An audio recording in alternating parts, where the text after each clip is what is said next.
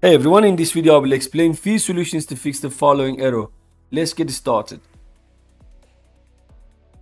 We need to uninstall Roblox from our computer. So to do that, press Windows key and R on your keyboard to open up Run.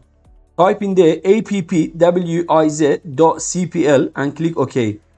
Then the programs and features will open up. So in here you need to uninstall the Roblox player. Once you uninstall it, open up your search bar and type in there % local app data % and hit enter.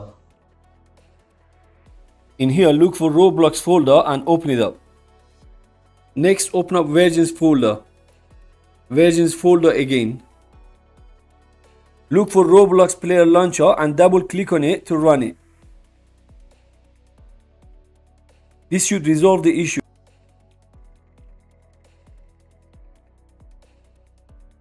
And that's all. By the way, if you haven't subscribed to my channel yet, please consider supporting me and subscribing for more videos. Thanks for watching.